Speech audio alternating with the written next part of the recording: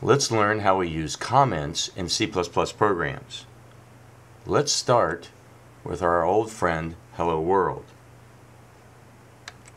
Remember, at the beginning of the program, we had certain lines we commented out so that the program would ignore them, but we would at the same time have notes or a message left to people reading the program to understand the program at a later time.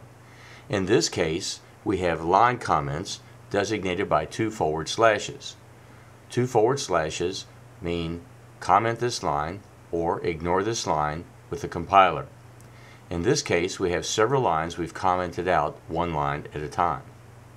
We could have accomplished something similar through a block comment.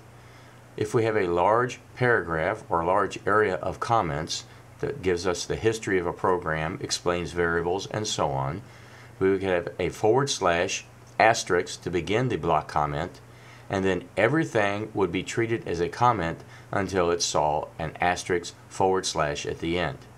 In this case, this entire block of text would be available for reading and understanding a program at some later time, but it would be ignored by the compiler and have no impact on how the program actually runs. So let's take a look at comments one more time.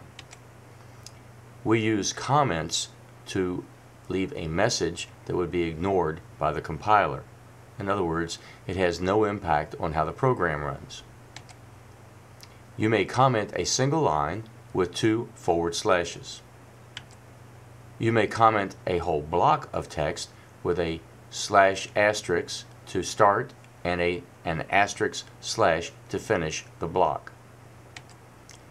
And we use comments to make a note to ourselves or other programmers who may need to read and understand our code at a later time.